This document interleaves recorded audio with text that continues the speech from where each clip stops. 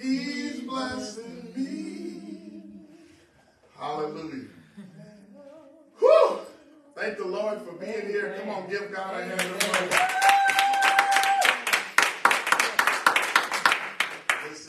This is a beautiful and a wonderful day in the Lord. It's good to be in the house of the Lord. Amen. One more time. Amen. It's good to be with you in the house of the Lord. Amen. Even those of you that are joining us on TV or virtually or wherever you're in fellowship with us, it's this time that we get to connect. Amen. This time that we get to come together, and I'm privileged today because the Lord has blessed us. The Lord has given us a spiritual gift. Amen. He has given us a spiritual gift. And it was embodied in the person of a woman. Amen. Amen. And when I'm reminded, Rochelle, when Mary conceived Jesus, you know, Mary didn't know what all was going to happen, but she just said, "Be it done unto me." You know, and then Jesus developed in her care. And the things that happened over the years, nobody understood. Nobody knew what it was like to be baby Jesus, teenage Jesus. Amen. They didn't know that when he was going through those adolescent years and the lessons and the experiences, who he would become. And who the world would see him to be, and how his life would be impacting us for generations to come. And we have been privileged with such a spiritual gift in the person of Sister Cecilia Davis, that when she was born and when she went through the things that she was going through, nobody knew.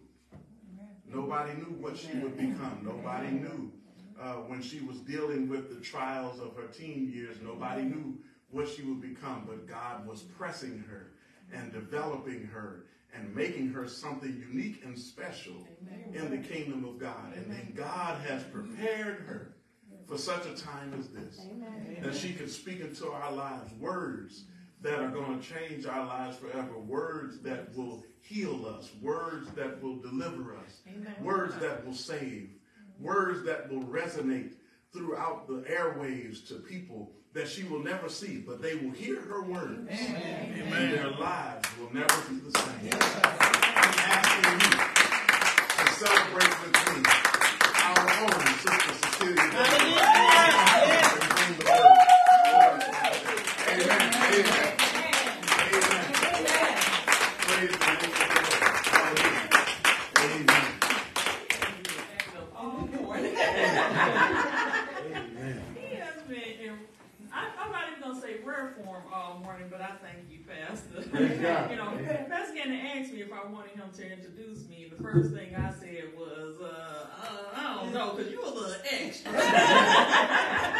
And he definitely got up here was a little extra, just a little bit, because all the things he said is really the embodiment of my journey. I've been through a lot of things in life, and as he said, I didn't even know where I would be right now.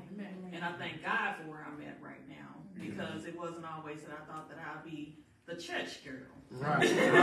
That was for them folk, you know, them folk right there. You know, I wasn't her. I didn't fool with church folks, as Pastor Kenneth said, when I first came to this ministry. You like them. I didn't fool with church folks. Now I am the church folk. So I praise God for that introduction. I praise God for all that he has done in my life and for the people that he has surrounded me by, because I truly wouldn't be where I am today without everything, all the people that he has connected me with, my natural family, my church family, and my wonderful husband as well, who encourages me to be a better woman. Amen. A better woman. Being married is a ministry within itself, and it helps to cultivate some things in you. So I praise God for all the things that you do for me. All the things you do for me. All the things that you help lead and guide me through. So praise God for you. Amen. And for all the people, God. Amen. Woo! Woo!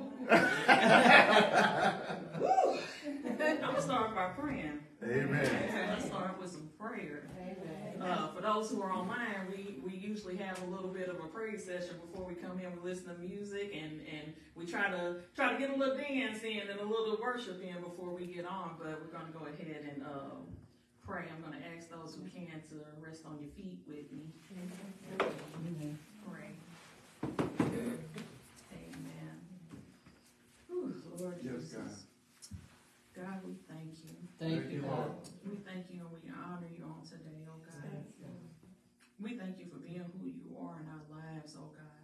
For all the things that you have done for us, oh God, and through us, oh God. Even though we are as filthy rags in your sight, oh God, you still saw fit to use us for your will and your purpose, oh God, and we don't take that lightly. We thank you, oh God, for your love, oh God, your grace and your mercy and your unchanging hand, oh God, for continuing to keep us, oh God, even in times where we didn't want you to keep us, when we were trying to figure it all out by ourselves, oh God, instead of turning to you. When we turned, we knew that you were there the whole time, oh God. So we thank you, oh God, for continuing to be with us in the midst of it all, oh God, for never leaving or forsaking us, oh God. We thank you for your love, oh God, your unconditional love, for loving us in spite of us, oh God. Even the rich like us, oh God, you still love us, oh God. We thank you, oh God, that you entrust us to carry on your good news, oh God. Greater works shall we do is what you said, oh God. So we thank you for your power, oh God. We thank you for your Holy Spirit that comes to help us and to equip us even more so, oh God, to do your work in the kingdom, oh God. We thank you, oh God, for being so mindful of us, oh God, for knowing exactly what we need. We honor you, oh God, for you are Alpha and Omega. You are the beginning and the end, oh God. We thank you, oh God, just for being who you are.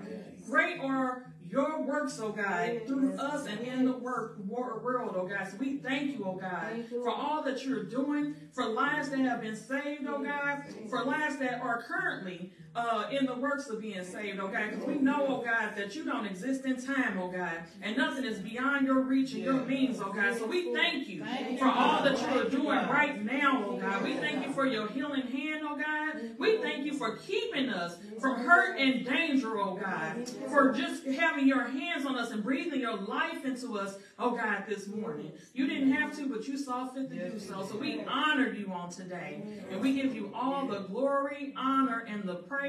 I just ask, Lord God, that you help me to decrease, oh God, so that you may increase, that the people will be able to hear you through me, oh God. Not Cece, but they will hear your word through your servant, oh God. And we just want to say that we honor you, we love you, and we praise you. In Jesus' name I pray. Amen. Amen. Pastor Kenneth preached last week about the basket being on our head. I was trying to have a basket on my head this weekend. I was definitely trying to have a basket on my head this weekend, but I thank God that we have a pastor that encourages us to stand strong and to allow God to use us. Amen. So we praise God for that. So I'm going to start off with a TV reference. All right. I'm going to start off with a TV reference. Because y'all always trying to get me. Every time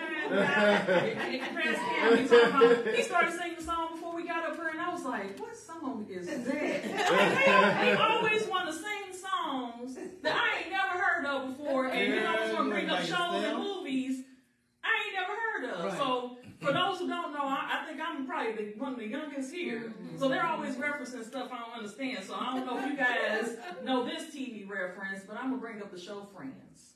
All right. Oh, it sounds like y'all know what I'm talking about a little bit.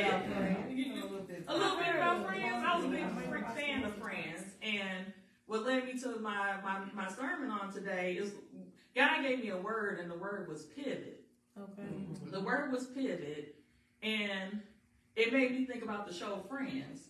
For all the true Friends fans out there, there was a particular episode where Ross was trying to get a sofa up the apartment steps in their New York flat. I don't know if you guys are familiar with that, but Ross decided that he was going to go and buy a sofa and try to take it into the house himself. He didn't allow the people to deliver it because he had a plan on what he was going to do. He was going to try to get this sofa up these steps in this tiny New York apartment stairwell. Ross had a plan. He even drew a sketch and everything. He showed the sketch to the friends on how he planned on making sure that he maneuvers the sofa up the steps. They wanted the strong friend Joey to come and help, but only Chandler and a woman showed up to help him. So already his plan was already kind of on the rocks, because he's like, I don't know if I got the tools I need, because he already had everything planned out. He had mapped out. He knew who was going to help him. He had a drawing of how they were going to maneuver it up the steps. I see. But during the process of them trying to get it up the steps, there was a couple of turns. And they got it up the first flight to the landing, and they got it up to where they were coming around the turn. And as they were trying to come and bring the sofa around the turn, Ross kept yelling, "Pivot! Pivot! Pivot!" is what he kept saying to them, to the point where Chandler just told him, "Shut up." He's like, "It's only so much pivoting this sofa's gonna do. Either it's gonna get up these steps or it's not." So Ross had this great plan on how he was gonna get this large sofa up, and he thought that all they needed to do was maneuver it the way he had planned for them to maneuver it, so that they can get it up the steps to his apartment. That's good preaching on it.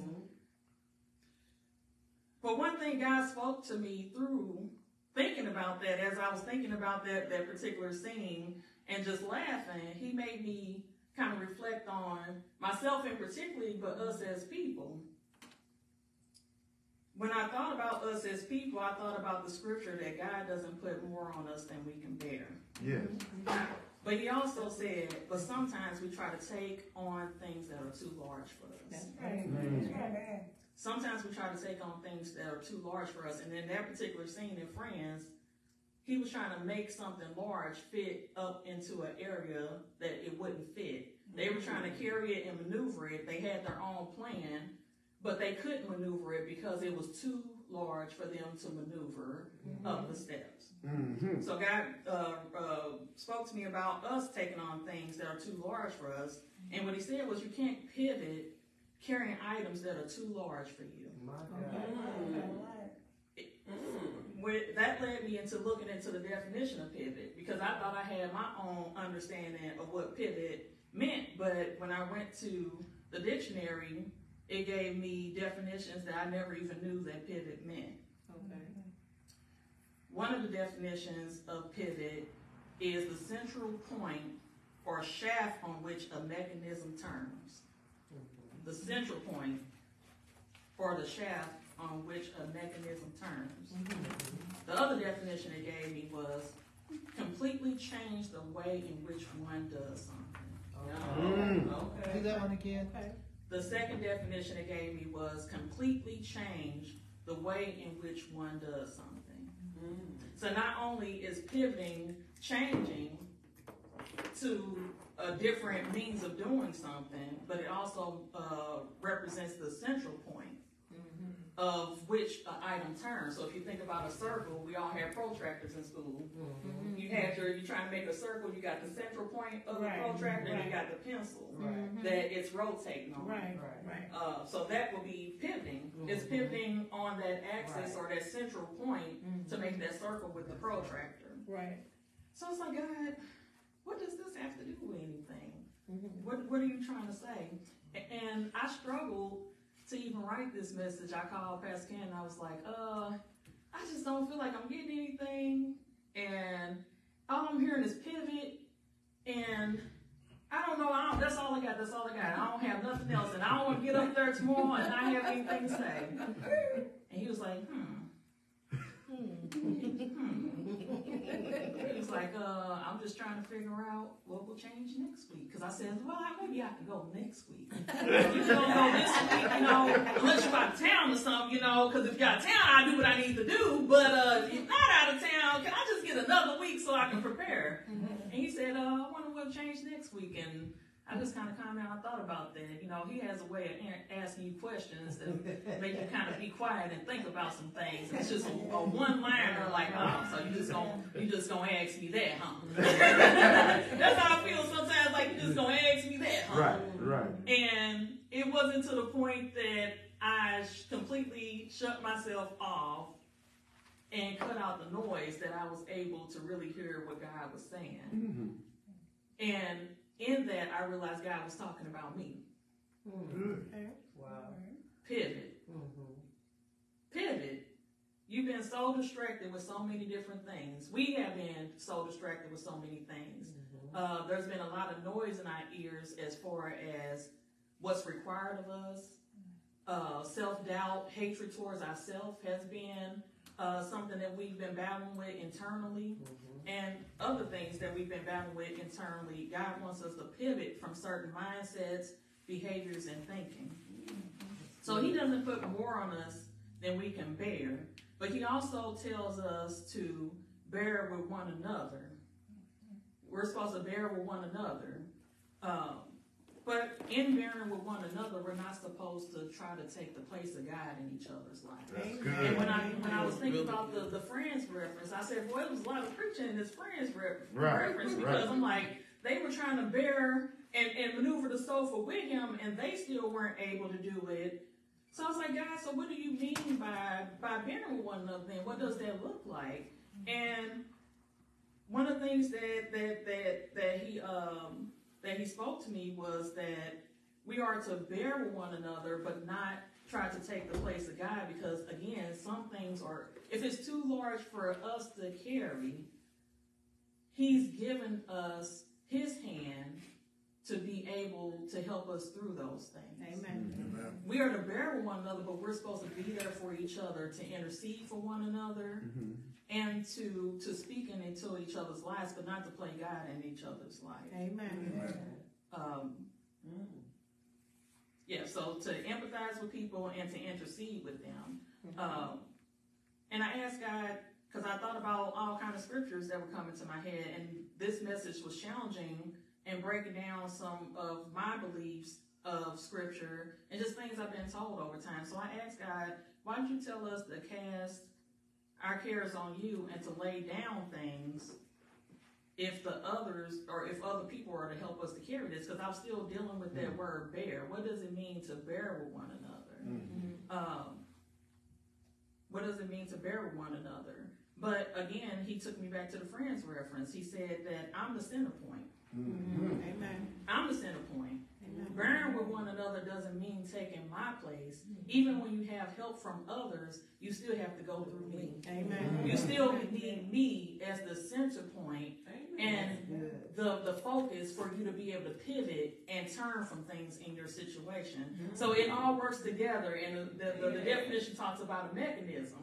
So it's like a well-oiled machine. I had a mentor who used to say that all the time when we work together, because my job, we have to collaborate a lot, and there's so many different moving parts and pieces. When things come together, he said, like a well-oiled machine. So he is the center point, then we're on the other side, and we're spinning around that, and he's giving us each other to help to bear things with one another. Amen. And help strengthen each other and help each other to pivot. But we can't pivot absent him. We end up like Ross and his friends trying to get the large sofa into an area that it never was designed to even go up anyway. Amen. He also talked to me about weight. Now, when he first started talking about weight, I'm like, hey, now. Hey, now. I'm like, I know I'm physically overweight. What you trying to say, God? I know I need to get it together. But he just talked about being burdened. The things that we have been burdened with, the large loads, not only just physically, because, I mean, yeah, I know I can stand to lose some weight. I don't know about anybody else, but he just started talking about the mental burdens that we have.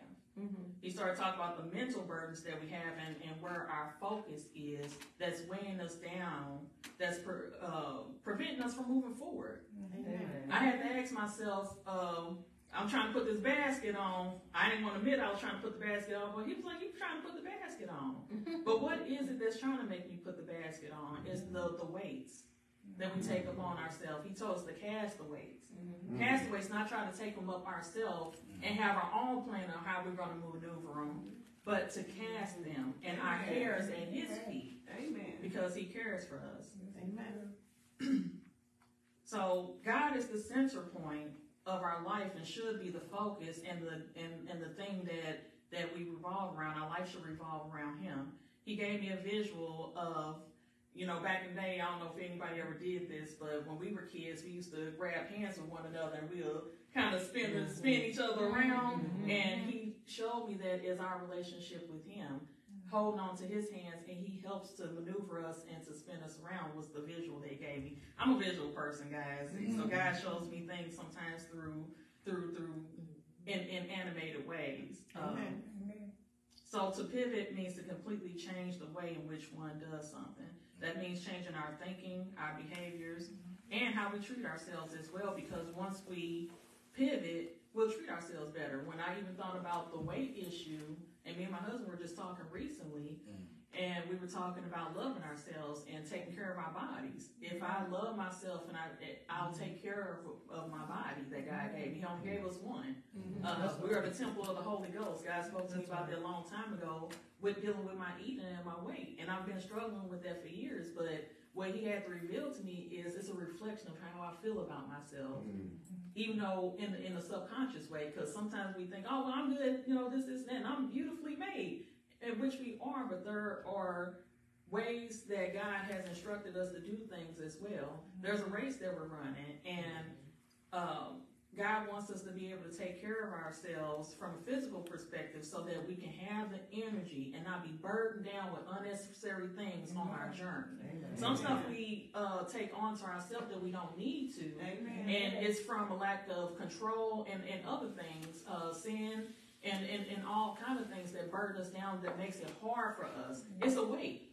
Try running a marathon or a race with 50-pound weights on you, 100-pound weights on you. You know, you're not going to be able to move as fast. You're not going to be able, you're going to be tired. You're going to be panting. You're going to be wore out if you get past the finish line. So think of the weights that we take on in life and what that does to us in a spiritual standpoint. It bogs us down to where it makes us, I don't want to say ineffective, but it tries to make us ineffective because it doesn't have power over us. So I don't want to give it the power, but we take on things unnecessarily. So God is saying pivot. Pivot from those things, those weights that easily beset us. Pivot from the thinking and the mindset that gets us into places of depression, that gets us into overeating, that gets us into being mean and nasty to one another. It starts up here. Well, it starts in the heart. And out of the abundance of the heart, the mouth speaks. But also, too, the mindset. The mindset, what's going on in our minds. I remember when I was a little girl, my mom had the DVD set for Joyce Meyer's, The Battlefield of the Mind. Our minds is a powerful thing, and that's why the enemy tries to continuously infiltrate our mind. To keep us distracted and off course so that we can't run the race that we need to run, or so that we'll miss things along the way. Because if I'm bogged down and I have these weights on me, I'm going to miss some things along the way. Even in this process of getting ready, I was so bogged down by just different things in life that I couldn't even hear what God was saying to me concerning things, to the point where I'm like, well, maybe I just need to go next week. And it's like, no, you need to sit down somewhere and cast some things. You need to pray. You need to get in my face, and you'll hear what I'm saying to you. So sometimes, even those ways, for most times, if we're unable to get into the presence of God, that's because we've been spending too much time with other things going on and not giving him enough time. We have to make sure that we're in God's face and seeking his face so that we can make sure that we have that connection with him. So that we can speak in and out of season. So that we can be a light for those around us. If we're not connected, we're giving them us and not giving them him, because what's in us, again, the abundance of the heart, the mouth speaks. So what's in there the most? What am I consuming? What am I putting into myself? And whatever I'm putting into myself on a regular basis is what I'm going to give to other people. So pivot is what he says, that we need to pivot from those behaviors, those mindsets, and he specifically stressed for me how we treat ourselves. We don't treat ourselves that well, and it's hard to treat other people well if we don't even know how to treat ourselves, and we don't know how to treat God in our relationship with him. So Romans 12 and 2 was one of my scriptural references, and I'll be reading from the NIV version. I just wanted to make sure I had some type of scripture in here. Say, so they won't say I didn't preach. I got a scripture in here. Amen. Not just friends, but we're going to go to Romans 12 and 2. Okay. And again, I'll be reading from the NIV version. Give me a second. And that gives me a minute to slow down. Amen. Romans 12 and 2 on the NIV version. It says, do not conform to the pattern of this world, but be transformed by the renewing of your mind.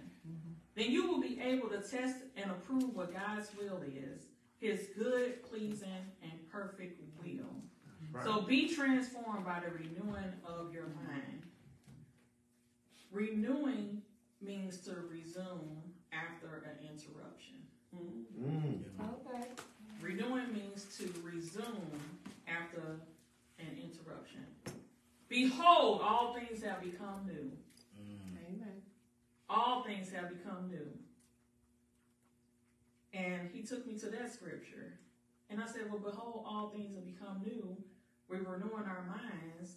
If all things are new, why do we have to renew our minds? And what God said to me was, there was an interruption along the way. Amen. He has made us new in our coming to our relationship with him and giving our life over to him. But what has distracted you or interrupted you along the way? Amen.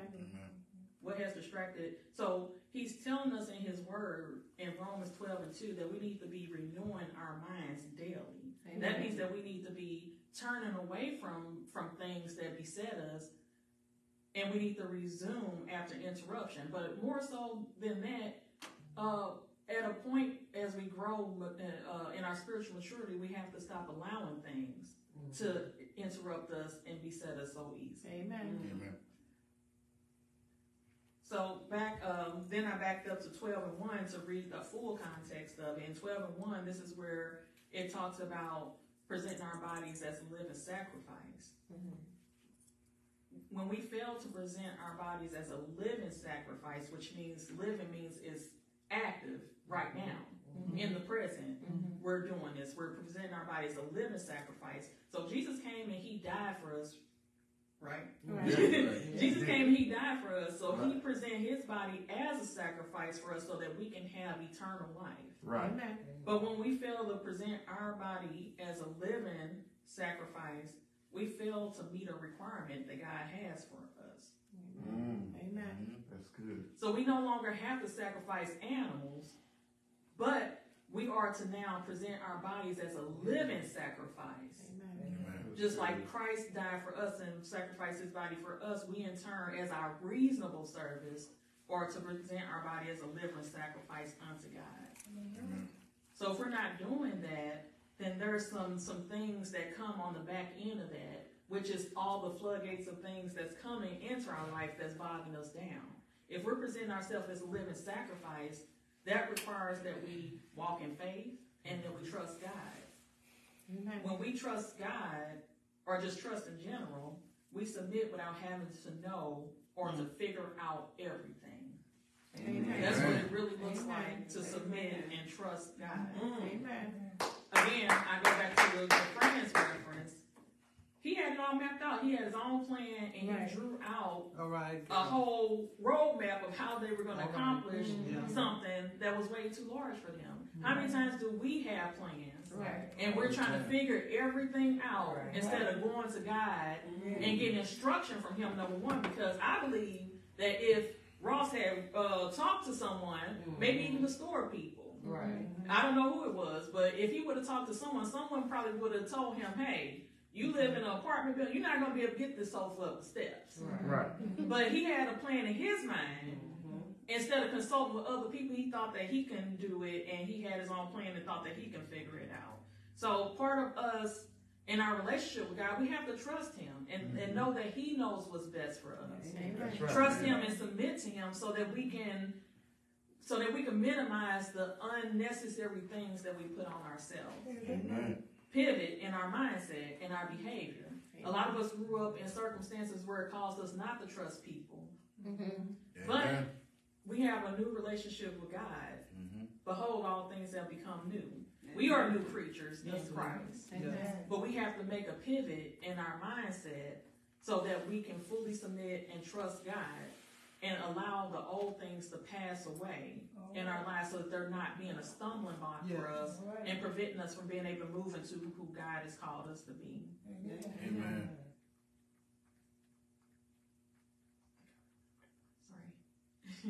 My next scripture reference is Hebrews 4:15 through 16 in the NIV version. And it says, "For we do not have a high priest who is unable to empathize with our weaknesses." Empathize with our weaknesses. But we have one who has been tempted in every way, just as we are, yet he did not sin. Let us then approach God's throne of grace with confidence so that we may receive mercy and find grace to help us in our time of need. So in this scripture, and I love the way the NIV spelled it out, because in the King James, I believe it says we have a high priest that's not touched by the feelings of our infirmities. And when you hear infirmities, usually you'll think about sicknesses. When we talk about infirmities, we're talking about people being sick and illnesses and things like that. But in the NIV, it translated infirmities into weaknesses. And I thought that was powerful because it changes the meaning of that scripture when you read it as God understands and Jesus understands our weaknesses, and he had weaknesses himself, that and things that he was tempted in, but he still came out of them without sinning. So that lets us know that we can do the same thing, and it encourages me specifically because he gave us the power to do those things, to be able to undergo those things without worrying about being overtaken by them, because he already gave us the power and the victory. Empathy is not to be confused with pity, because sometimes we get empathy and sympathy mixed up. Sympathy, you feel sorry for somebody, but when you truly empathize with somebody, you've had that experience and you understand. There's a different level of understanding that comes with empathizing with people. So again, Jesus can empathize with our weaknesses. That means he had to go through those same things himself in order to empathize with them. It's hard to empathize with someone if you haven't been there. But Jesus has. And we praise God for his journey, because it gave us someone, even when we feel like we don't have anybody else, that we know he has been through those things and he understands what we're going through. In Isaiah, the Israelites were going to war, and God was encouraging them in this particular chapter. He takes hold of their right hand and he pronounces victory over them. Before they even go into the battle, he had already pronounced victory over them. We can have confidence in God's unchanging helping hand. There's no need for us to fear. There's no need for us to feel like he's going to leave or forsake us. He didn't leave the Israelites, and the scripture says that he will never leave or forsake us. So we know that he's there regardless of what we're going through. Let God be the center by which we revolve around, and take hold of his hand and don't let go. And that's my prayer for you in Jesus' name.